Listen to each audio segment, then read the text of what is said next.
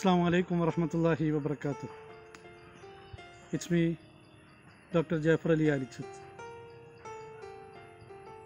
Alhamdulillah, wassalatu wassalamu ala ashrafil mukhlifin wa ala alihi wa sahbihi ajma'in, amma ba'd. A'udhu billahi minash shaitanir rajim.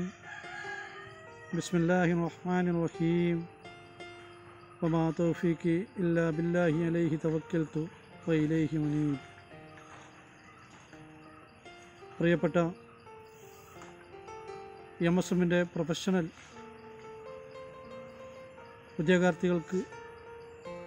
ഉദ്യോഗസ്ഥർക്ക് വേണ്ടിയിട്ട് നടത്തപ്പെടുന്ന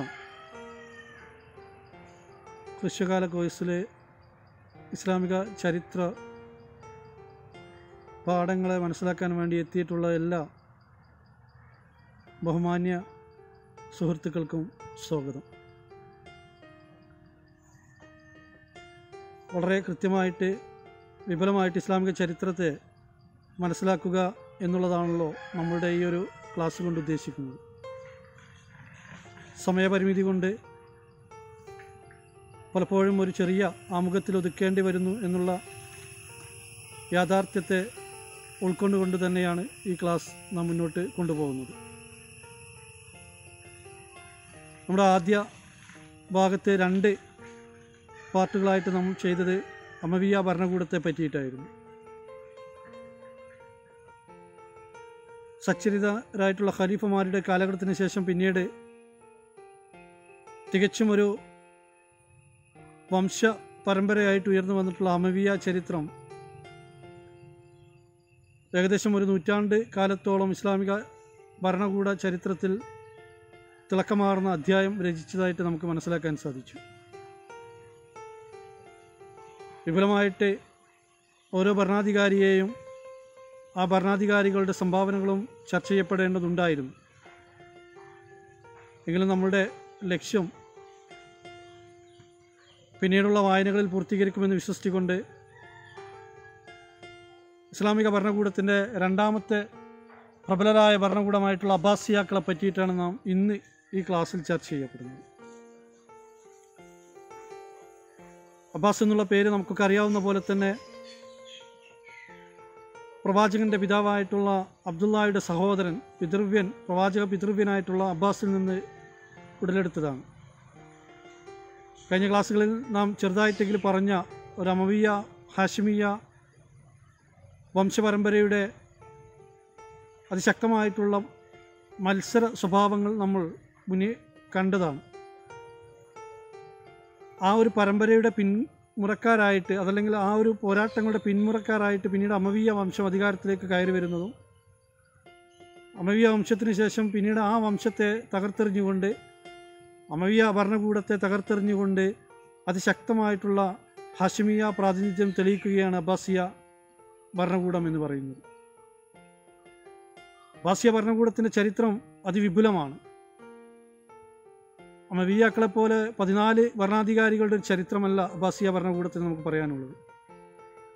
2 ഘട്ടമായിട്ടാണ് അബ്ബാസിയ ചരിത്രകാരന്മാർ വിഭജിക്കാറ്.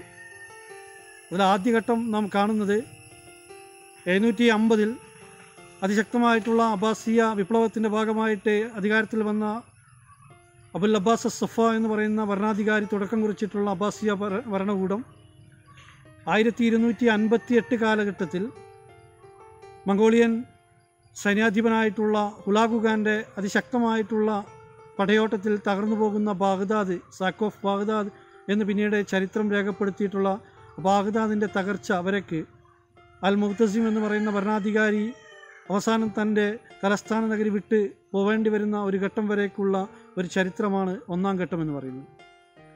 39ഓളം വരുന്ന പ്രബലരായിട്ടുള്ള ഭരണാധികാരികളും അതേപോലെ തന്നെ ദുർബലരായിട്ടുള്ള ഭരണാധികാരികളും ഉൾപ്പെട്ട ഒരു സംഘമാണ് ഈ ഘട്ടത്തിൽ അബ്ബാസിയ ഭരണ ചരിത്രത്തെ നിയന്ത്രിക്കുന്നതെന്ന് നമുക്ക് കാണാൻ സാധിക്കും. എന്നാൽ ഈ ഒരു ഭരണകൂടത്തിന് ശേഷം പിന്നീട് 1258 നാം പറഞ്ഞ പോലെ തന്നെ അബ്ബാസിയ ഭരണകൂടത്തിൻ്റെ 1-ാം ഘട്ടം അവസാനിക്കുകയും എന്നാൽ അബ്ബാസിയ ഭരണകൂടത്തിൻ്റെ പ്രധാനപ്പെട്ട അടിമ സൈന്യാധിപന്മാർ തുടക്കം കുറിച്ചിട്ടുള്ള 2-ാം ഘട്ടവും നാം കാണേണ്ടതുണ്ട് എന്നുള്ളതാണ്. 1261 മുതൽക്ക് ഒട്ടോമൻ സുൽത്താനായിട്ടുള്ള സലീം ഏകദേശം ഈജിപ്ത് പിടിച്ചടക്കുന്ന അദ്ദേഹത്തിൻ്റെ ആ ഒരു പടയോട്ടം വരേക്ക് 1517 വരേക്ക് പിന്നീട് രണ്ടാം അബ്ബാസിയ ഭരണകൂട കാലഘട്ടം നമുക്ക് കാണാൻ പറ്റുന്നു. ഈ ഘട്ടത്തെ നമ്മൾ മാംലൂക്സ് എന്ന് പറഞ്ഞ ഭരണകൂട ചരിത്രത്തിലാണ് കാണുന്നത്. അങ്ങനെ രണ്ട് ഭാഗമായിട്ട് അബ്ബാസിയ ഭരണകൂടത്തെ നാം പഠിക്കേണ്ടതുണ്ട്. രണ്ടാമത്തെ ഘട്ടത്തിൽ 22ഓളം വരുന്ന പ്രബലരായിട്ടുള്ള ഭരണാധിപന്മാർ അവരുടെ ഭരണ സ്വാധീനം നിലനിർത്തിയായിട്ട് നമുക്ക് കാണാൻ സാധിക്കുന്നു എന്നുള്ളതാണ്. അപ്പോൾ ഈ രീതിയിൽ ചെറുതും വലുതുമായിട്ടുള്ള ഒരുപാട് സംഭവ വികാസങ്ങളുടെ ഒരു വലിയ പ്രഹേളികയാണ് യഥാർത്ഥത്തിൽ ഈ അബ്ബാസിയ ഭരണകൂടം എന്ന് പറയുന്നത്. ഇങ്ങനെ ഏകദേശം 7 നൂറ്റാണ്ടിൽ പരം പരന്നു കിടക്കുന്ന അല്ലെങ്കിൽ 7 നൂറ്റാണ്ടിൽ പരം പരന്നു കിടക്കുന്ന ഒരു ചരിത്രത്തെയാണ് നമുക്ക് ഈ അരമണിക്കൂർ കൊണ്ടോ 1 മണിക്കൂർ കൊണ്ടോ പറയേണ്ടത് എന്നുള്ളത് മനസ്സിലാക്കിയിട്ട് വേണം നമ്മൾ ഈ ഒരു ഭാഗത്തേക്ക് കടക്കാൻ, ഈ ഒരു ഭാഗത്തേക്ക് വായിക്കാൻ എന്നുള്ളത് ഇതിൻ്റെ ആമുഖമായിട്ട് ഞാൻ ഓർമ്മപ്പെടുത്തുകയാണ്. നമുക്കറിയാവുന്ന പോലെ തന്നെ ഇസ്ലാമിൻ്റെ സുവർണ കാലഘട്ടം എന്ന് ചരിത്രം വിശേഷിപ്പിക്കുന്ന ഒരു കാലഘട്ടം കൂടെയാണ് യഥാർത്ഥത്തിൽ അബ്ബാസിയ ഭരണകൂടം. അമവിയ ഭരണകൂടത്തിന് ഒരു ശക്തമായിട്ടുള്ള വൈജ്ഞാനിക മണ്ഡലം ഉണർവേകാൻ അല്ലെങ്കിൽ വൈജ്ഞാനികപരമായിട്ടുള്ള ഉന്നമനത്തിലേക്ക് പ്രവേശിക്കാനുള്ള ഒരു സമയം ലഭ്യമായിരുന്നില്ല. എന്നാൽ അതിൻ്റെയൊക്കെ ഏറ്റവും ഉന്നതമായിട്ടുള്ള ഒരു കാലഘട്ടമായിട്ട് അബ്ബാസിയ ചരിത്രത്തെ നമുക്ക് കാണാൻ പറ്റുന്നു എന്നുള്ളതാണ്. നാം പറഞ്ഞ പോലെ തന്നെ 750 കാലഘട്ടങ്ങളിൽ വളരെ ശക്തരായി നിലകൊണ്ട് അധികാരപ്രാപ്തിയിലേക്ക് വന്നിരുന്ന ഉമവിയ ഭരണകൂടത്തെ തകർത്തെറിഞ്ഞുകൊണ്ട് പിന്നീട് 1258 ഹുലാഗു ഖാൻ്റെ നേതൃത്വത്തിലുള്ള അതിശക്തമായിട്ടുള്ള മംഗോളിയൻ സൈന്യത്തിന് മുന്നിൽ പതറുന്നതുവരേക്കുള്ള ഒരു കാലഘട്ടമാണ് അബ്ബാസിയ കാലഘട്ടം എന്ന് പറയുന്നത്. അപ്പോൾ ഇത് വളരെ പ്രബലമായിട്ടുള്ള ദൈർഘ്യമേറിയ ഒരു ഭരണകൂടത്തിൻ്റെ ചരിത്രമാണ്. എങ്ങനെയാണ് അബ്ബാസിയാക്കളെ അവരുടെ വിപ്ലവകരമായിട്ടുള്ള മുന്നേറ്റം സാധ്യമാക്കുന്നത് എന്ന് വളരെ ലളിതമായിട്ട് നമുക്കൊന്ന് പറയേണ്ടതുണ്ട്. അബ്ബാസിയ ഭരണകൂടത്തിൻ്റെ തുടക്കം എന്ന് പറയുന്നത് അമവിയ ഭരണകൂടത്തിൻ്റെ പ്രവർത്തനം സജീവമായി കൊണ്ടിരിക്കുകയും അവരുടെ ഭരണാധികാരികൾ അതിശക്തമായിട്ടുള്ള ഭരണകൂടം രൂപപ്പെടുത്തുകയും ചെയ്യുന്ന കാലഘട്ടത്തിൽ തന്നെ ഒരു ഹാഷിമിയ വംശപരമ്പരയുടെ തിരിച്ചുവരവിന് വേണ്ടിയിട്ടുള്ള പ്രയത്നങ്ങൾ നടക്കുന്നുണ്ട് എന്ന് നമുക്ക് കാണാൻ സാധിക്കുന്നു എന്നുള്ളതാണ്. ഏകദേശം 718 കാലഘട്ടത്തിൽ തന്നെ അമവിയ ഭരണകൂടത്തെ പരാജയപ്പെടുത്തിക്കൊണ്ട് ഹാഷിമിയാക്കളുടെ ഭരണ സംവിധാനത്തിന് തുടക്കം കുറിക്കാൻ വേണ്ടിയിട്ടുള്ള പരിശ്രമങ്ങൾ നടക്കുന്നു എന്ന് നമുക്ക് കാണാൻ സാധിക്കുന്നു. എന്നാൽ ആദ്യഘട്ടത്തിൽ അതിന് ശക്തമായിട്ടുള്ള ഒരു പ്രചോദനമോ വിജയമോ ലഭ്യമാകുന്നില്ല എന്നുള്ള യാഥാർത്ഥ്യം തന്നെയാണ്. എന്നാൽ പിന്നീട് വളരെ പ്രബലമായിട്ടുള്ള ഒരു കമാൻഡറുടെ കീഴിൽ അതല്ലെങ്കിൽ ഒരു ആത്മീയ നേതാവിൻ്റെ കീഴിൽ ഈ ഒരു ഭരണ സംവിധാനത്തിനെ അട്ടിമറിക്കാനുള്ള പ്രയത്നത്തിലേക്ക് ഹാഷിമിയാക്കൾ ഉയർന്നു വരുന്നത് നമുക്ക് കാണാൻ സാധിക്കുന്നു എന്നുള്ളതാണ്. അതിൻ്റെ ഭാഗമായിക്കൊണ്ട് 747 കാലഘട്ടങ്ങളിൽ ഇബ്രാഹിം എന്ന് പറയുന്ന ഹാഷിമി വംശത്തിലെ ഏകദേശം അബ്ബാസിൻ്റെ 4ാം പരമ്പരയിൽപ്പെട്ടിട്ടുള്ള ഒരു ശക്തനായിട്ടുള്ള ഒരു സ്പിരിച്വൽ ലീഡർ ഉയർന്നു വരികയും ഹാഷിമിയ വംശത്തിൻ്റെ തിരിച്ചുവരവിന് വേണ്ടിയിട്ട് അധികാരപ്രാപ്തിക്ക് വേണ്ടിയിട്ടുള്ള പ്രയത്നം ഉയർത്തിക്കൊണ്ടുവരികയും ചെയ്യുന്നത് നമുക്ക് കാണാൻ സാധിക്കുന്നു എന്നുള്ളതാണ്. ഇദ്ദേഹത്തിൻ്റെ വിദ്യാർത്ഥികളായിട്ടുള്ള അല്ലെങ്കിൽ ഇദ്ദേഹത്തിൻ്റെ ഡിസൈപ്പിൾസാണ് പിന്നീട് ഈ ഒരു വിപ്ലവത്തെ ഏറ്റെടുക്കുന്നത്. അതിൻ്റെ ഭാഗമായിട്ട് ഉയർന്നു വരുന്ന വളരെ പ്രബലമായിട്ടുള്ള ഒരു വ്യക്തിയാണ് 747 കാലഘട്ടങ്ങളിലെ ഈ ഒരു പ്രവർത്തനത്തെ ഉയർത്തിക്കൊണ്ടുവരികയും ഈ ഒരു പ്രവർത്തനത്തെ പ്രാക്ടിക്കലൈസ് ചെയ്യപ്പെടുകയും ചെയ്യുന്ന അബു മുസ്ലിം അൽ ഖുറാസാനി എന്ന് പറയുന്ന പ്രബലനായിട്ടുള്ള ഒരു സ്പിരിച്വൽ ലീഡർ.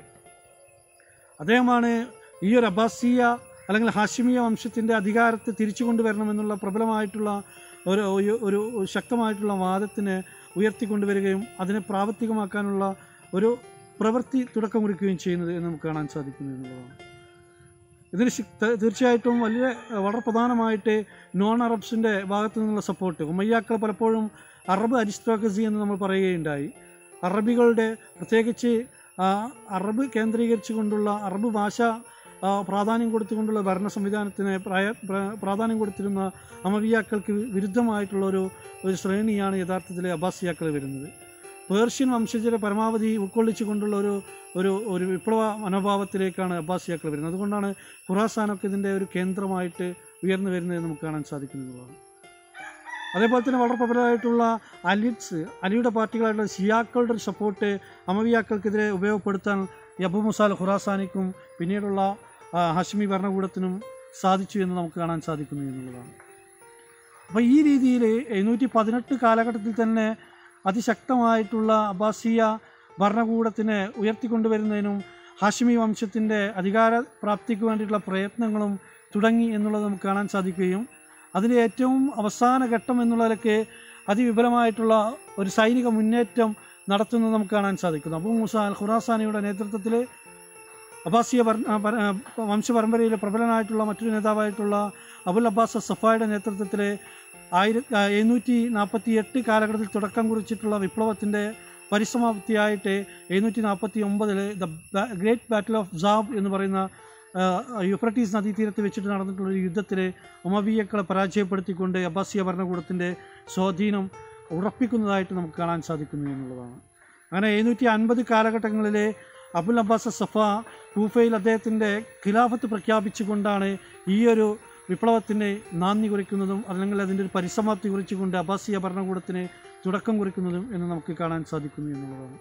അപ്പോൾ ഇത് വിപുലമായിട്ടുള്ളൊരു ഭാഗമാണ് അബ്ബാസിയ റവല്യൂഷൻ. അബ്ബാസിയ വിപ്ലവം എന്ന് പറയുന്നത് തന്നെ അതിവിപുലമായിട്ടുള്ള ഒരു പ്രവർത്തനമാണ്. ആ പ്രവർത്തനത്തിന് ഊർജം കൊടുത്തൊരു വ്യക്തിയാണ് അബൂ മൂസ അൽ ഖുറാസാനി. അബൂ മൂസ അൽ ഖുറാസാനിയുടെ മുന്നേറ്റത്തെ ഉപയോഗപ്പെടുത്തിക്കൊണ്ട് അധികാരത്തിലേക്ക് കടന്നു വന്ന് 750 കുഫായിലെ പള്ളിയിൽ അലിഡ് പാർട്ടിയുടെ അല്ലെങ്കിൽ ഷിയാക്കളുടെയൊക്കെ പിന്തുണയോടുകൂടെ അബുൽ അബ്ബാസ് സഫ തൻ്റെ അധികാരത്തെ പ്രഖ്യാപിക്കുന്നു. അങ്ങനെ അബ്ബാസിയ ഭരണകൂടത്തിന് തുടക്കം കുറിക്കുന്നു. മർവാൻ രണ്ടാമെന്ന് പറയുന്ന അവസാനത്തെ ഉമ്മയ്യഡ് ഭരണാധികാരിയെ ബാറ്റിൽ ഓഫ് സാബിൽ പരാജയപ്പെടുത്തിക്കൊണ്ട് അദ്ദേഹത്തെ പിന്നീട് പിടികൂടുകയും അങ്ങനെ അദ്ദേഹത്തെ വധിക്കുകയും ചെയ്തുകൊണ്ട് വളരെ വിപുലമായിട്ടുള്ള ഒരു ഭരണകൂടത്തിന് തുടക്കം കുറിക്കുന്ന ഒരു ചരിത്രമാണ് അബ്ബാസിയക്കളുടെ ഒരു തുടക്കം എന്ന് നമുക്ക് കാണാൻ സാധിക്കുന്നു എന്നുള്ളതാണ്. എന്നാൽ ഇത്രയ്ക്ക് ശക്തമായിട്ടുള്ള ഒരു ഭരണകൂടത്തിന് സ്ഥാപിക്കാൻ അബുൽ അബ്ബാസ് സഫായിന് സാധിക്കുകയും അദ്ദേഹത്തിൻ്റെ തുടക്കത്തിൽ തന്നെ എല്ലാ ഉമബി ഭരണകൂടത്തിനെ സപ്പോർട്ട് ചെയ്തിരുന്ന ഉമബി ഫാമിലിയിൽ നിന്നുള്ള പരിപൂർണമായിട്ടുള്ള ആളുകളെയൊക്കെ നശിപ്പിക്കുകയും ചെയ്ത ഏറ്റവും പ്രബലമായിട്ടുള്ള അല്ലെങ്കിൽ ഒരു തീക്ഷ്ണമായിട്ടുള്ള ഒരു ചരിത്രം നമുക്ക് കാണാൻ സാധിക്കുന്നു എന്നുള്ളതാണ്. ഈ ചരിത്രം തന്നെയാണ് അദ്ദേഹത്തെ അസഫ എന്ന പേരിലേക്ക് ദ ബ്ലഡ് തേഴ്സ്റ്റി എന്ന് പറയുന്ന രക്തദാഹിയായിട്ടുള്ള ഒരു മനുഷ്യൻ എന്നുള്ള അല്ലെങ്കിൽ രക്തദാഹിയായിട്ടുള്ള ഭരണാധികാരി എന്നുള്ള പേര് അദ്ദേഹത്തിന് നൽകിയത് എന്നും നമുക്ക് കാണാൻ സാധിക്കുന്നു. കൂട്ടക്കുരുതിയായിരുന്നു. ഉമവി കുടുംബത്തിൽ നിന്നുള്ള പരിപൂർണമായിട്ട് തുടച്ചു മാറ്റപ്പെടുന്ന ഒരവസ്ഥയാണ് നമുക്ക് കാണാൻ പറ്റുന്നത്. എന്നാൽ ഭാഗ്യവശാൽ അതല്ലെങ്കിൽ അബ്ബാസിയാക്കളുടെ നിർഭാഗ്യവശാൽ ഈ കൂട്ടത്തിൽ നിന്ന് രക്ഷപ്പെട്ടുകൊണ്ട് സ്പെയിനിലേക്ക് അല്ലെങ്കിൽ മൊറോക്കോയിലൂടെ സ്പെയിനിലേക്ക് കടന്നുപോയി സ്പെയിനിൽ പിന്നീട് ഉമവിയ ഭരണകൂടത്തിന് സ്ഥാപിക്കുന്ന അബ്ദുറഹ്മാൻ അദ്ദാഹിലിൻ്റെ ചരിത്രം ഇതോടുകൂടെ നാം കാണേണ്ടതുണ്ട്. അതല്ലെങ്കിൽ അത് ഈ ഒരു ചരിത്രത്തിൻ്റെ തുടർച്ചയാണ് എന്ന് നമുക്ക് മനസ്സിലാക്കേണ്ടത്. അങ്ങനെ കൊർദോബയെ ആസ്ഥാനമാക്കിക്കൊണ്ട് അതിശക്തമായിട്ടുള്ള അന്തലൂസിയനിലെ ഉമവിയ ഭരണകൂടത്തിന് തുടക്കം കുറിക്കുന്നതും ഈ കാലഘട്ടത്തിലാണ് എന്ന് നമുക്ക് മനസ്സിലാക്കേണ്ടതുണ്ട്. അങ്ങനെയാണ് അബ്ബാസിയ കാലിഫേറ്റിലെ ആദ്യത്തെ ഭരണാധികാരിയായിട്ടുള്ള അബുൽ അബ്ബാസ് അബ്ബാസിയ ഭരണകൂടത്തിന് തുടക്കം കുറിച്ചുകൊണ്ടുള്ള ഒരു ചരിത്രം തുടങ്ങുന്നത് എന്നുള്ളതാണ്. പ്രിയപ്പെട്ടവരെ, 36ഓളം വരുന്ന ഭരണാധികാരികളുടെ ചരിത്രമാണ് നമുക്ക് ഈ ഭാഗത്ത് പറയേണ്ടതുള്ളത്. അതിൽ തന്നെ നാം നേരത്തെ പറഞ്ഞ പോലെ തന്നെ the golden period of the Islamic Empire, ഇസ്ലാമിക ഭരണകൂടത്തിൻ്റെ സുവർണ കാലഘട്ടമായിട്ട് ചരിത്രം വിശേഷിപ്പിക്കുന്ന ഒരു കാലഘട്ടത്തെ നാം പറയേണ്ടതുണ്ട് എന്നുള്ള ബോധ്യത്തോടു കൂടെ ഈ ഒരു ഭാഗത്ത് നമുക്ക് പ്രധാനമായിട്ട് ചില പ്രധാന കാര്യങ്ങൾ പറഞ്ഞുകൊണ്ട് ഈ ഒരു പാർട്ട് അവസാനിപ്പിക്കാം എന്നുള്ളതാണ് നാം വിശ്വസിക്കുന്നത്. അബ്ബാസിയ ഭരണകൂടത്തിന് ശക്തമായിട്ട് പിന്നീട് ഭരണാധികാരികൾ ഉയർന്നു വരുന്നു എന്നുള്ളതാണ്. നാം പറഞ്ഞ പോലെ തന്നെ മവാലികളുടെയും പേർഷ്യക്കാരുടെയും അതുപോലെ തന്നെ ഷിയാക്കളുടെയും ഒക്കെ സപ്പോർട്ടോടുകൂടെ അതിശക്തമായിട്ടുള്ള ഒരു ഭരണകൂടത്തിന് തുടക്കം കുറിക്കാൻ അബുൽ അബ്ബാസ് സഫാക്ക് സാധിച്ചു എന്നുള്ളത് നാം കാണേണ്ടത് തന്നെയാണ്. അങ്ങനെ അബുൽ അബ്ബാസ് സഫ എന്ന് പറയുന്ന ഭരണാധികാരിക്ക് ശേഷം അദ്ദേഹത്തിൻ്റെ സഹോദരനായിട്ടുള്ള അബൂ ജാഫർ അധികാരത്തിൽ വരുന്നു. അൽ മൻസൂർ ദ വിക്ടോറിയസ് എന്ന് പറയുന്ന നാമധേയത്തിൽ ചരിത്രം വിശേഷിപ്പിക്കുന്ന അബുൽ ജാഫർ അൽ മൻസൂർ അധികാരത്തിൽ വരുമ്പോഴാണ് യഥാർത്ഥത്തിൽ the real founder of the Abbasid dynasty എന്നുള്ള ഒരു ടൈറ്റിലിലേക്ക് ചരിത്രം അദ്ദേഹത്തെ വിശേഷിപ്പിക്കുന്നത് നമുക്ക് കാണാൻ സാധിക്കുന്നു എന്നുള്ളതാണ്. അദ്ദേഹത്തിൻ്റെ കാരണത്തോടു കൂടെയാണ് ശക്തമായിട്ടുള്ള ഒരു ഭരണകൂട സ്ഥാപനത്തിലേക്ക് അബ്ബാസിയ ഭരണകൂടം മാറുന്നത്. ബാഗ്ദാദ് അടിസ്ഥാനപ്പെടുത്തിക്കൊണ്ടുള്ള ഒരു ഭരണകൂട സ്ഥാപനത്തിന് തുടക്കം കുറിക്കുന്നത് അബൂ ജാഫർ അൽ മൻസൂറാണ് എന്ന് നമുക്ക് കാണാൻ സാധിക്കുന്നു എന്നുള്ളതാണ്. ബാഗ്ദാദ് എന്ന് പറയുന്ന തലസ്ഥാന നഗരി പിന്നീട് ഇസ്ലാമിക എംപയറിൻ്റെ മാത്രമല്ല ഇസ്ലാമിക വൈജ്ഞാന മണ്ഡലത്തിൻ്റെ കേന്ദ്രമായിട്ട് അലിഫ് ലൈല വലൈല 1001 നൈറ്റ്സ് എന്ന് പറഞ്ഞ അത്തരം ചരിത്ര അല്ലെങ്കിൽ കാവ്യങ്ങൾ രേഖപ്പെടുത്തുന്ന കഥകൾ രൂപപ്പെടുത്തുന്നതിനൊക്കെ ഹേതുവായിട്ടുള്ള ബാഗ്ദാദ് പട്ടണത്തിൽ രൂപം കൊടുക്കുന്നത് 762 അൽ-മൻസൂറായിരുന്നു. അൽ-മൻസൂറിൻ്റെ കാലഘട്ടത്തിൽ തന്നെയാണ് ആദ്യമായിട്ട് ഇസ്ലാമിക എംപയറിലെ വിവർത്തന പ്രക്രിയയ്ക്ക് തുടക്കം കുറിക്കുന്നത്. അൽ-മൻസൂർ ബാഗ്ദാദ് അടിസ്ഥാനപ്പെടുത്തിക്കൊണ്ട് തുടങ്ങിയിട്ടുള്ള കേന്ദ്രമായിരുന്നു. വൈജ്ഞാനികപരമായിട്ട് ഫിഖി ചർച്ചകൾക്ക് തുടക്കം കുറിക്കുന്ന ഒരു കാലഘട്ടം കൂടിയാണ് ഇത് എന്ന് നമ്മൾ മനസ്സിലാക്കേണ്ടതുണ്ട്. മാത്രമല്ല ഹദീസി ക്രോഡീകരണ പ്രവർത്തനങ്ങളിലേക്ക് പിന്നീട് ഇസ്ലാമിക സമൂഹത്തിനെ തിരിച്ചുവിടുന്നതും ഈ കാലഘട്ടമാണ് എന്ന് നമുക്ക് കാണാൻ പറ്റും. ഫിലോസഫി ഏറ്റവും ശക്തമായിട്ടും തീക്ഷ്ണമായിട്ടും ചർച്ച ചെയ്യപ്പെട്ട ഒരു കാലഘട്ടം അബ്ബാസിയ കാലഘട്ടത്തിൽ നിന്നാണ് എന്ന് നമുക്ക് കാണാൻ പറ്റുന്നു. പ്ലാറ്റോയുടെയും അരിസ്റ്റോട്ടലിൻ്റെയും ഒക്കെ താത്വിക ചിന്തകളെ ഇസ്ലാമിക ലോകത്തിലേക്ക് കൊണ്ടുവരികയും ഗ്രീക്ക് ഐഡിയോളജികളൊക്കെ ഇസ്ലാമിക ലോകത്തിലേക്ക് പരിവർത്തിപ്പിച്ചുകൊണ്ട് ഒരു പരിവർത്തന ഘട്ടം ഇസ്ലാമിക ലോകത്ത് സംജാതമാക്കിയത് ഈ ഘട്ടത്തിലൂടെയാണ് നമുക്ക് കാണാൻ സാധിക്കുന്നത് എന്നുള്ളതാണ്. ഈ രീതിയിലുള്ള വലിയ മുന്നേറ്റങ്ങൾ നടത്തിയിട്ടുള്ള ഒരു കാലഘട്ടമാണ് അബ്ബാസിയ ഭരണകാലഘട്ടം എന്ന് നമുക്ക് മനസ്സിലാക്കാൻ പറ്റും. അബൂ ജഅഫർ അൽ മൻസൂറിൻ്റെ നേതൃത്വത്തിൽ ശക്തമായിട്ട് പല റിബല്യനുകളും അടിച്ചൊതുക്കാനും ബൈസന്റൈൻ ചക്രവർത്തിമാരുടെ അവസാനത്തെ ഉയർത്തിക്കൊണ്ടുവരാൻ അല്ലെങ്കിൽ അതിനെ അവസാനിപ്പിക്കുവാനും ഒക്കെ ഇസ്ലാമിക എംപയറിന് സാധിച്ചു എന്ന് നമ്മൾ ചുരുക്കമായിട്ട് കാണേണ്ടതുണ്ട് എന്നുള്ളതാണ്.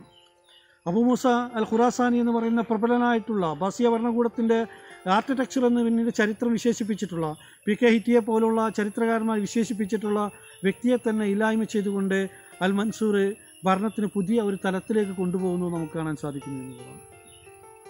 മാത്രമല്ല ഹഷ്മിയ കുടുംബത്തിൻ്റെ പാരമ്പര്യം അവകാശപ്പെട്ടുകൊണ്ട് അധികാരത്തിൽ വന്നിരുന്ന ആളുകൾ പിന്നീട് ആ ഒരു വാദത്തിൽ നിന്ന് പിറകോട്ട് പോവുകയും അലിയുടെ വിഭാഗത്തിൻ്റെ അലിയുടെ പാർട്ടി ഷിയാക്കളുടെയൊക്കെ സപ്പോർട്ടോട് കൂടെ ഉയർന്നു വന്നിട്ടുള്ള ഈ പാർട്ടി പക്ഷേ പിന്നീട് അവരെയൊക്കെ ഒരു ഭാഗത്തേക്ക് ഒതുക്കപ്പെടുന്നതുമൊക്കെ ഈ ഒരു കാലഘട്ടത്തിലാണ് എന്ന് നമുക്ക് കാണാൻ സാധിക്കുന്നു. ഈ രീതിയിൽ അതിശക്തമായിട്ടുള്ള പോരാട്ടങ്ങളുടെയും അടിച്ചമർത്തലുകളുടെയും തികച്ചും പ്രതികാരപരമായിട്ടുള്ള നടപടികളുടെയും ഒക്കെയാണ് അൽ മൻസൂർ അദ്ദേഹത്തിൻ്റെ ഭരണ പ്രാപ്തി കൊണ്ടുവരുന്നത് എന്ന് നമുക്ക് കാണാൻ സാധിക്കുന്നു എന്നുള്ളതാണ്. പിന്നീട് അദ്ദേഹത്തിൻ്റെ പിൻഗാമിയായിട്ട് മഹ്ദിയും ഹാദിയും ഒക്കെ അധികാരത്തിലേക്ക് വരുന്നത് നമുക്ക് കാണാൻ സാധിക്കുന്നു എന്നുള്ളതാണ്. അവരുടെ കാലഘട്ടം ഈ പറഞ്ഞ പോലെ തന്നെ അതിശക്തമായിട്ടുള്ള മുന്നേറ്റങ്ങൾ അബ്ബാസിയ ഭരണകൂടത്തിന് രൂപപ്പെടുത്തുവാനും അതോടൊപ്പം തന്നെ ഒരു ടെറിറ്റോറിയൽ എക്സ്പാൻഷൻ സംഭവ്യ യാഥാർത്ഥ്യമാക്കുവാനും ഒക്കെ ഇവർക്ക് സാധിക്കുന്നു എന്നുള്ളതും നമുക്ക് കാണാൻ സാധിക്കുന്നു എന്നുള്ളതാണ്. അങ്ങനെ ഈ അബ്ബാസിയ ഭരണകൂടത്തിൻ്റെ പ്രബലമായിട്ടുള്ള ഒരു കാലഘട്ടത്തിലേക്ക് ഭരണാധികാരികൾ ഉയർന്നു വരികയും ഒന്നിനൊന്ന് മെച്ചപ്പെട്ട ഭരണാധികാരികൾ പിന്നീട് അബ്ബാസിയ ഭരണകൂടത്തിലേക്ക് കടന്നു വരികയും ചെയ്യുന്നു എന്നുള്ളതാണ് ഈ ഒരു ഭാഗത്ത് നമുക്ക് കാണാൻ സാധിക്കുന്നത്. നമ്മൾ പറഞ്ഞ പോലെ തന്നെ പിന്നീട് ബാഗ്ദാദിൻ്റെ ഉയർച്ച അതൊരു വലിയ ഘട്ടം തന്നെയാണ്. യഥാർത്ഥത്തിൽ ഇസ്ലാമിക ഭരണകൂടങ്ങളെ കേവലം അധികാര പരിധിയിൽ മാത്രം ഒതുങ്ങിയിരുന്നെത്തുന്നത് തങ്ങളുടെ സിംഹാസനമോ കൊട്ടാരമോ തങ്ങളുടെ സുരക്ഷയോ മാത്രം അടിസ്ഥാനപ്പെടുത്തിക്കൊണ്ട് ഭരണം നടത്തുന്ന ഒരവസ്ഥയിൽ നിന്ന് അതല്ലെങ്കിൽ ഒരു സാമൂഹിക ക്ഷേമ പ്രവർത്തനങ്ങളിൽ മാത്രം ഒതുങ്ങിയുന്ന ഒരു ഭരണകൂടത്തെ ലോകത്തിൻ്റെ വൈജ്ഞാനിക തലങ്ങളിലേക്ക് ഉയർത്തിക്കൊണ്ടുവരാൻ വേണ്ടിയിട്ട് പിന്നീട് അതിപ്രബലമായിട്ടുള്ള ഒരു കേന്ദ്രമായിട്ട് ഒരു സിറ്റിയായിട്ട് ദ റൗണ്ട് സിറ്റി എന്ന് പിന്നീട് ചരിത്രം വിശേഷിപ്പിച്ച Baghdad മദീനത്തുസ്സലാം the city of the piece എന്ന് പറയുന്ന ഒരു നാമധേയത്തിൽ ചരിത്രം വിശേഷിപ്പിച്ച ബാഗ്ദാദ് ഉയർന്നു വരുന്നു എന്ന് നമുക്ക് കാണാൻ സാധിക്കുന്നു എന്നുള്ളതാണ്. അത് ഈ ഭരണകൂടത്തിൻ്റെ സംഭാവന തന്നെയാണ് എന്ന് നമുക്ക് കാണാൻ സാധിക്കുന്നു. അങ്ങനെയാണ് അബ്ബാസിയ സ്റ്റേറ്റ് ലോകത്തെ പ്രബലമായിട്ടുള്ള ഭരണകൂടമായിട്ട് വളർന്നു വരുന്നത്. അവരാണ് പിന്നീട് ലോകത്തിൻ്റെ വ്യാപാര മേഖലയെ ശക്തമായിട്ട് നിയന്ത്രിക്കപ്പെടുന്നത്. കാർഷിക വ്യവസ്ഥയെ വളർത്തിക്കൊണ്ടുവരാൻ വേണ്ടിയിട്ട് കനാലുകളും ഇറിഗേഷൻ പദ്ധതികളുമൊക്കെ ഏറ്റവും ആധുനിക ടെക്നോളജികളെ ഉപയോഗപ്പെടുത്തിക്കൊണ്ട് വികസിപ്പിച്ചെടുക്കാൻ അബ്ബാസിയ ഭരണകൂടത്തിന് സാധിക്കുന്നു എന്നുള്ളതാണ്. അങ്ങനെ അബ്ബാസിയ ഭരണകൂടത്തിൻ്റെ വളരെ പ്രധാനപ്പെട്ട ഒരു കാലഘട്ടം 750 മുതൽ 833 വരേക്കുള്ള വളരെ പ്രധാനപ്പെട്ട ഒരു കാലഘട്ടം. ആ കാലഘട്ടത്തിൽ കൊമേഴ്സ്, ഇൻഡസ്ട്രി, ആർട്സ്, സയൻസ് അതേപോലെ തന്നെ ആർക്കിടെക്ചറുകളൊക്കെ ഉയർന്നു വരുന്ന ഒരു കാലഘട്ടം. മാത്രമല്ല സയൻറ്റിഫിക് ഡെവലപ്മെൻറ്റ് ഈ കാലഘട്ടത്തിലാണ് പന്തലിച്ചു വരുന്നത് എന്ന് നമുക്ക് കാണാൻ സാധിക്കുന്നു എന്നുള്ളതാണ്. ഈ രീതിയിലുള്ള ഹാദിക്കും ശേഷം പിന്നീട് നമുക്ക് കാണാൻ സാധിക്കുന്നു ഹാറൂൻ അൽ റഷീദിൻ്റെ കാലഘട്ടം. നാം നേരത്തെ പറഞ്ഞ പോലെ തന്നെ 1001 രാവുകളിൽ ബാഗ്ദാദിലെ പട്ടണം എത്രത്തോളമാണോ പ്രക്ഷോഭിതമായി നിൽക്കുന്ന ആ ചരിത്രത്തെ അപ്പാടെ രേഖപ്പെടുത്തുന്ന ഹാറൂൻ റഷീദിൻ്റെ കാലഘട്ടം. ഹാറൂൻ റഷീദിൻ്റെ കാലഘട്ടത്തിൽ ബൈത്തുൽ ഹിക്മയ്ക്ക് തുടക്കം കുറിക്കുന്നു എന്നുള്ളതാണ്. ദ ഹൗസ് ഓഫ് വിസ്ഡം എന്ന് പറയുന്ന നാം നേരത്തെ പറഞ്ഞ ഈ വൈജ്ഞാനിക പ്രവർത്തനങ്ങളുടെയൊക്കെ കേന്ദ്രമായിട്ട് പിന്നീട് ലോകത്തിൻ്റെ സ്വഭാവത്തെ അല്ലെങ്കിൽ വൈജ്ഞാനിക മണ്ഡലങ്ങളെല്ലാം ക്രോഡീകരിക്കപ്പെടാൻ വേണ്ടിയിട്ട് രൂപപ്പെടുത്തിയിട്ടുള്ള ബൈത്തുൽ ഹിക്മ. അവിടെ വെച്ചിട്ടല്ലേ ലോകത്താദ്യമായിട്ട് വളരെ അതിശക്തമായിട്ടുള്ള ജ്ഞാനമണ്ഡലങ്ങൾ തുറക്കപ്പെടുന്നത്. ജ്യോതിശാസ്ത്ര പഠനങ്ങൾ അവിടെ വെച്ചിട്ടല്ലേ ഉയർന്നു വന്നത്. ശക്തമായിട്ടുള്ള ഫിലോസഫിക്കൽ ഗ്രന്ഥങ്ങൾ എഴുതപ്പെടുന്നതിലേക്ക് നയിച്ചത് അതേ കേന്ദ്രം തന്നെയല്ലേ. അവിടെ വെച്ചിട്ടല്ല ആദ്യമായിട്ട് ഇസ്ലാമിലെ ശക്തമായിട്ടുള്ള വിയോജിപ്പുകളുടെ ശബ്ദം ഉയർന്നു വന്നത്. മുഅ്തസില പോലുള്ള പ്രബലമായിട്ടുള്ള വിഭാഗത്തിന് ഹാറൂൻ റഷീദിൻ്റെ പുത്രനായിട്ടുള്ള അൽ-മഅ്മൂനിൻ്റെ കോർട്ടിലെ ഏറ്റവും പ്രധാനപ്പെട്ട ഒരു അധികാരിക വിഭാഗമായിട്ട് അംഗീകരിക്കപ്പെടുന്നു എന്നുള്ളതല്ലേ.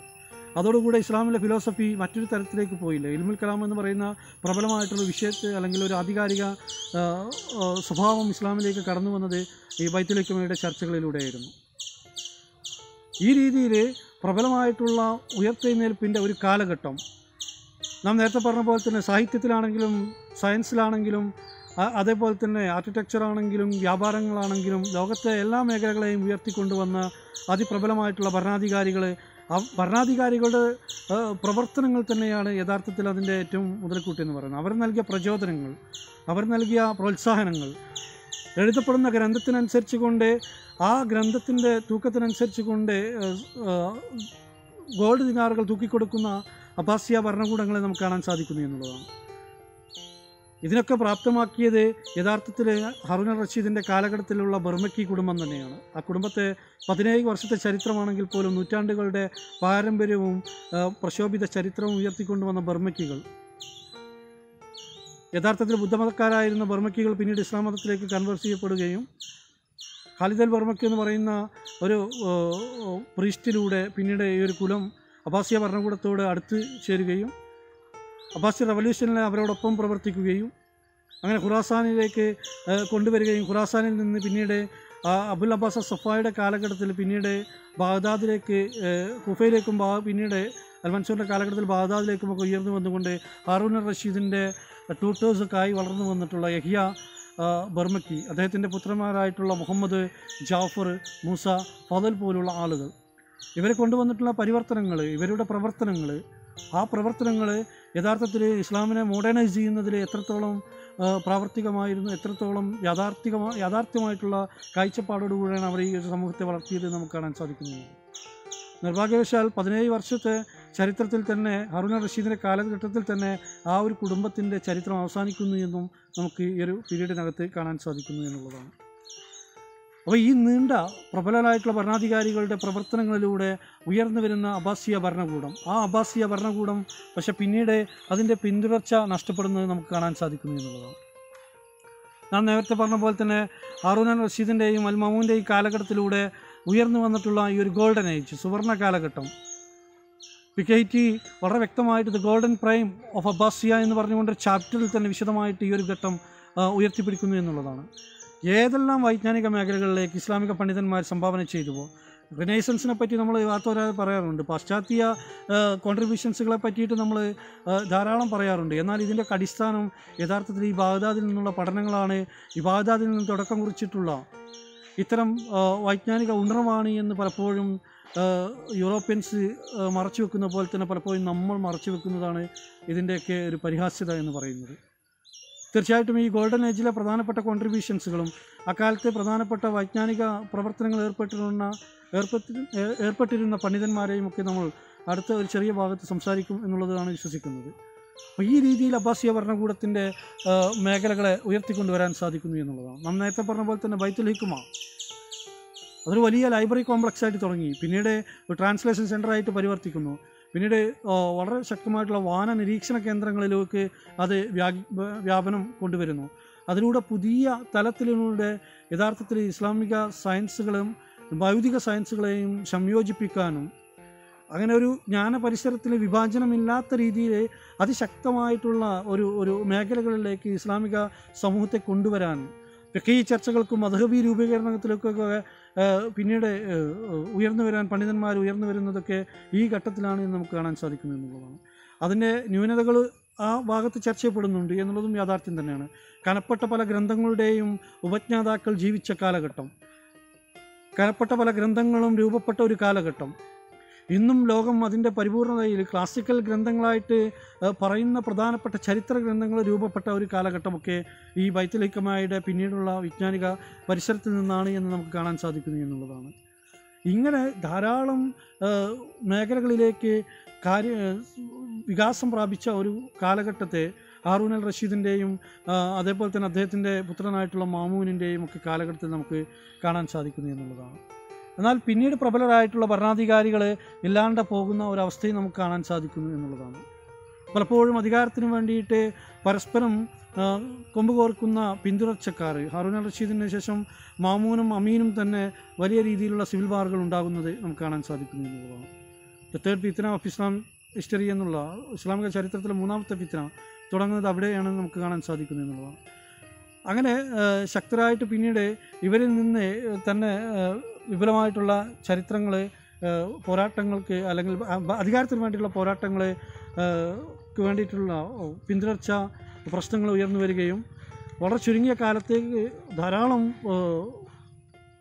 ഭരണാധികാരികൾ ഈ വംശത്തിൻ്റെ ഭാഗമായിട്ട് ഉയർന്നു വരികയും അതേപോലെ തന്നെ പാടെ നശിച്ചു പോവുകയും ചെയ്യുന്ന ഒരവസ്ഥ നമുക്ക് കാണാൻ സാധിക്കുന്നു എന്നുള്ളതാണ്. മുത്തസിമിനെ പോലെ, മുത്തവക്കിലിനെ പോലെയുള്ള കുറേ ഭരണാധികാരികൾ കുറേ പോളിസികൾ കൊണ്ടുവരുന്നു. പലപ്പോഴും അത് ഈ അബ്ബാസിയ ഭരണകൂടത്തിൻ്റെ തകർച്ചയിലേക്ക് കൂടുതൽ എരിതിരിയിൽ എണ്ണയൊലിക്കുന്ന ഒരു പ്രവൃത്തികളായിട്ട് മാറുന്നു എന്നുള്ളതാണ്. അങ്ങനെ ഈ അബ്ബാസിയ ഭരണകൂടത്തിൻ്റെ തകർച്ച തുടങ്ങുന്നത് നമുക്ക് കാണാൻ സാധിക്കുന്നു എന്നുള്ളതാണ്. അബ്ബാസിയ ഭരണകൂടത്തിൻ്റെ തകർച്ച പലപ്പോഴും വ്യത്യസ്തമായിട്ടുള്ള ചരിത്ര കാര്യങ്ങൾ അതിനകത്ത് കാണുന്നു എന്നുള്ളത് നാം മറന്നുകൂടാ. പല ചരിത്ര ഭാഗങ്ങൾ അതിനായിട്ട് പറയാറുണ്ട്. തീർച്ചയായിട്ടും ഈ അബ്ബാസിയ ആർമിയുടെ ഒരു ക്ഷയം, നേരത്തെ നമ്മൾ പറഞ്ഞ ഖുറാസാനികളെ മവാലികളെ ഉൾപ്പെടുത്തിക്കൊണ്ട് അബ്ബാസിയാക്കൾ ഉണ്ടാക്കിയിട്ടുണ്ടായിരുന്ന ശക്തമായിട്ടുള്ളൊരു സൈനിക മുന്നേറ്റം പക്ഷെ വേണ്ട രീതിയിൽ പിന്നീട് ഉപയോഗപ്പെടുത്താൻ ഹാറൂൻ റഷീദിൻ്റെ പിൻഗാമികളായിട്ടുള്ള ഭരണാധികാരികൾ സാധിക്കുന്നില്ല എന്ന് നമുക്ക് കാണാൻ സാധിക്കുന്നു എന്നുള്ളതാണ്. അതേപോലെ തന്നെ ആയിരുന്നു മറ്റൊന്ന്, അബ്ബാസിയ ഭരണകൂടത്തിൽ നിന്ന് വിട്ടുകൊണ്ടോ അതല്ലെങ്കിൽ അബ്ബാസിയ ഭരണ സ്വാധീനത്തിൽ നിന്ന് അടർത്തി മാറ്റിക്കൊണ്ട് ചെറിയ ഭരണകൂടങ്ങളുടെ ഉയർത്തെഴുന്നേൽപ്പ് നമുക്ക് ഇത് കാലഘട്ടത്തിൽ കാണാൻ സാധിക്കുന്നു എന്നുള്ളതാണ്.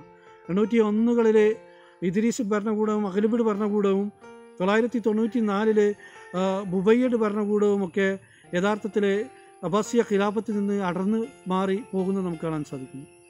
യഥാർത്ഥത്തിൽ അമവിയ ഭരണകൂടത്തിൻ്റെ ചരിത്രവും അബ്ബാസിയ ഭരണകൂടത്തിൻ്റെ ചരിത്രവും തമ്മിലുള്ളൊരു വ്യത്യാസവും അത് തന്നെയാണ്. അമവി ഭരണകൂടത്തിൽ ഖലീഫ എന്ന് പറയുന്നത് ഹോളി സിറ്റിയുടെ പരിപൂർണമായിട്ടുള്ള നിയന്ത്രണവും അതോടൊപ്പം തന്നെ ഇസ്ലാമിക് എംപയറിൽ പരിപൂർണമായിട്ടുള്ള ഒരു സ്വാധീനം ഉണ്ടായിരുന്നെങ്കിൽ അബ്ബാസിയ ഭരണകൂടം വന്നപ്പോൾ വിവിധപരമായിട്ടുള്ള ചെറു ഭരണകൂടങ്ങൾ വ്യത്യസ്ത ഭാഗങ്ങളിലേക്ക് ചിതറിപ്പോകുന്നതും അവരവരുടെ സ്വാധീനങ്ങൾ ഉയർത്തിക്കൊണ്ടുവരുന്നതും നമുക്ക് കാണാൻ സാധിക്കുന്നു എന്നുള്ളതാണ്. അപ്പോൾ അതുകൊണ്ട് തന്നെ അമവിയാക്കളിൽ നിന്ന് വ്യത്യസ്തമായിട്ട് അബ്ബാസിയാക്കൾ ബഗ്ദാദിനെ അടിസ്ഥാനപ്പെടുത്തിക്കൊണ്ടുള്ള ഒരു ഭരണ സംവിധാനമായിട്ട് പലപ്പോഴും ചുരുങ്ങുന്നു പിന്നീട് എന്ന് നമുക്ക് കാണാൻ സാധിക്കുന്നു എന്നുള്ളതാണ്. അങ്ങനെ ധാരാളം മാറ്റങ്ങളിലൂടെ ഒരുപാട് ഡൈനാസ്റ്റികൾ ഉയർന്നു വരുന്നതിലൂടെ അബ്ബാസിയാക്കളുടെ ശക്തി ക്ഷയിച്ചു പോകുന്നു എന്ന് നമുക്ക് കാണാൻ സാധിക്കുന്നു എന്നുള്ളതാണ്. 1055 ആയപ്പോഴേക്ക് അബ്ബാസിയാക്കളെ തകർത്തെറിഞ്ഞുകൊണ്ട് സെൽജൂക്കുകളെ അധികാരത്തിന് വേണ്ടിയിട്ടുള്ള ഈ പോരാട്ടത്തിൽ വിജയം വരിക്കുന്നത് നമുക്ക് കാണാൻ സാധിക്കുന്നു എന്നുള്ളതാണ്. അങ്ങനെ അബ്ബാസിയ ഖലീഫയുടെ പരിപൂർണ അധികാരത്തെ സെൽജൂക്കുകളിലേക്ക് കൈമാറ്റം ചെയ്യപ്പെടുന്ന ഒരു ഘട്ടം ഉയർന്നു വരുന്നു എന്നുള്ളതാണ്. വെറും പേരിന് മാത്രം ഒരു ഖലീഫ പദവി കൊണ്ട് നടക്കേണ്ടി വരുന്ന ഒരവസ്ഥയിലേക്ക് 1100 അബ്ബാസിയ ഖലീഫമാരും മാറുന്നത് നമുക്ക് കാണാൻ സാധിക്കുന്നു എന്നുള്ളതാണ്. അങ്ങനെ അൽ മുസ്തഖ്ഫി അൽ നാസിറിനെ പോലുള്ള ഭരണാധികാരികളൊക്കെ പേരിനുള്ള ഭരണാധികാരിയും ഖലീഫമാരുമായിട്ട് മാറുന്നു എന്നുള്ളതാണ്. എന്നാൽ ഈ പതനങ്ങളുടെയൊക്കെ ഏറ്റവും അവസാനകരമായിട്ടുള്ള ഒരു പതനമാണ് 1258 സംഭവിക്കുന്നത്. നാം നേരത്തെ പറഞ്ഞ പോലെ തന്നെ മംഗോളിയൻ പടയാളികളെ നേതൃത്വത്തിൽ ഹുലാഗു ഖാൻ എന്ന് പറയുന്ന കമാൻഡർ ഉയർന്നു വന്ന് മംഗോളിയൻസ് ബഗ്ദാദ് പിടിച്ചടക്കുന്നു. കത്തിച്ചാമ്പലാക്കുകയാണ് ബാഗ്ദാദിനെ. ഇസ്ലാമിക വൈജ്ഞാനിക പ്രവർത്തനങ്ങളെല്ലാം നഷ്ടപ്പെടുത്തി പോകുന്നു എന്നുള്ളതാണ്. വലിയ ഒരു നഷ്ടത്തിൻ്റെ കഥയാണ് ബാഗ്ദാദിലെ ഈ മംഗോളിയൻ ഇൻവേഷനിലൂടെ സംഭവിക്കുന്നത് എന്ന് നമുക്ക് മനസ്സിലാക്കാൻ സാധിക്കും. കാരണം ഏറ്റവും പ്രബലമായിട്ടുള്ളൊരു ഭരണകൂടവും ഏറ്റവും പ്രബലമായിട്ടുള്ള ജ്ഞാനമണ്ഡലങ്ങളുടെ വികാസവും നടന്നൊരു കേന്ദ്രത്തെ ഒന്നുമില്ലാണ്ടാക്കി ചുട്ടരിച്ചു പോയ മംഗോളിയൻസിൻ്റെ കടന്നുകയറ്റം സാക്ക് ഓഫ് ബാഗ്ദാദ് 1258 സംഭവിക്കുന്നു എന്നുള്ളതാണ്. 1258 ബാഗ്ദാദ് പിടിച്ചടക്കുന്നതോടുകൂടെ അതിശക്തരായിട്ടുള്ള 39 വരുന്ന ഭരണാധികാരികൾ മുത്തസിം വരേക്കുള്ള ഒരു ഭരണ സ്ഥാപനത്തിൻ്റെ ചരിത്രം ഇവിടെ അവസാനിക്കുന്നു എന്നുള്ളതാണ്. ഈ രീതിയിലാണ് ധാരാളം സംഭവവികാസങ്ങൾ മാറിമറിഞ്ഞുകൊണ്ട് ധാരാളം ചരിത്ര സംഭവങ്ങളെ കോർത്തിണക്കിക്കൊണ്ടുള്ള ഒരു ഭരണകൂട ചരിത്രമാണ് അബ്ബാസിയ ഭരണകൂടം മുന്നോട്ട് വെക്കുന്നത് എന്ന് നമുക്ക് മനസ്സിലാക്കാൻ സാധിക്കും. ആ ഭരണകൂടത്തിൻ്റെ ചരിത്രത്തിൽ നിന്ന് അടർന്നു പോയിട്ടുള്ള ഒരുപാട് ഗോത്രവർഗ ഭരണകൂടങ്ങളാണ് പിന്നീട് ഈ അമ്പയറിൻ്റെ തകർച്ചയ്ക്കൊരു കാരണം എന്നുള്ളത് മാത്രമല്ല, നാം നേരത്തെ പറഞ്ഞ പോലെ തന്നെ പലപ്പോഴും ഇവർ മുന്നോട്ട് വെച്ചിട്ടുള്ള പല നയങ്ങൾ ശക്തമായിട്ടുള്ള പ്രതികാര നടപടിയിലേക്ക് പിന്നീട് ഇതര സമൂഹത്തെ നയിച്ചു എന്നുള്ളതും യാഥാർത്ഥ്യം തന്നെയാണ്. സൈനികപരമായിട്ട് ഉയർന്നു നിന്നിരുന്ന ഒരു കാലഘട്ടത്തിൽ നിന്ന് വളരെ പെട്ടെന്നാണ് അബ്ബാസിയാക്കൾ അധപ്പതിച്ചു പോകുന്നത്. തങ്ങളുടെ തന്നെ വംശത്തിലുണ്ടായിരുന്ന അല്ലെങ്കിൽ തങ്ങളുടെ സൈനിക നേതൃത്വത്തിലുണ്ടായിരുന്ന പല അടിമ വിഭാഗങ്ങളും പിന്നീട് അവരുടെ ആ സൈനിക കേന്ദ്രങ്ങളിൽ നിന്ന് വിട്ടുമാറിക്കൊണ്ട് സ്വതന്ത്ര ഭരണകൂടങ്ങളായിട്ട് ഉയർന്നു വരുന്നത് നാം കാണുന്നു എന്നുള്ളതാണ്. ഈ രീതിയിലുള്ള ഭരണപരമായിട്ടുള്ള വളർച്ച അബ്ബാസിയ കാലഘട്ടത്തിനുണ്ടാവുകയും പിന്നീട് തകർന്ന് പോകുന്ന ഒരു ഘട്ടത്തിലേക്ക് എത്തുകയും ചെയ്യുന്നു എന്നുള്ളതാണ്. അപ്പോൾ അതിവിപുലമായിട്ടുള്ള 5ാം നൂറ്റാണ്ടിൻ്റെ അബ്ബാസിയ ഭരണകൂടത്തെ വളരെ ഹ്രസ്വമാക്കിയിട്ട് നൽകുക എന്നുള്ളതാണ് നമ്മളിവിടെ ശ്രമിച്ചിട്ടുള്ളത്. ഇൻഷാ അല്ലാഹ് ഇതിൻ്റെ ശാസ്ത്രീയ ഉന്നമനവും വൈജ്ഞാനിക വികാസവുമൊക്കെ വിശദമായിട്ട് ചർച്ച ചെയ്യപ്പെടേണ്ടതുണ്ട്. അടുത്ത ഭാഗത്ത് അത് ഉയർത്തിപ്പിടിക്കാമെന്ന് ഉദ്ദേശിച്ചുകൊണ്ട് നിർത്തുന്നു. ആഖിറു ദഅ്വാനാ അൽഹംദുലില്ലാഹി റബ്ബിൽ ആലമീൻ. ആമീൻ ആമീൻ വറഹ്മതിക യാ അർഹമർ റഹീമീൻ. അസ്സലാമു അലൈക്കും വറഹ്മത്തുള്ളാഹി വബറകാതുഹു.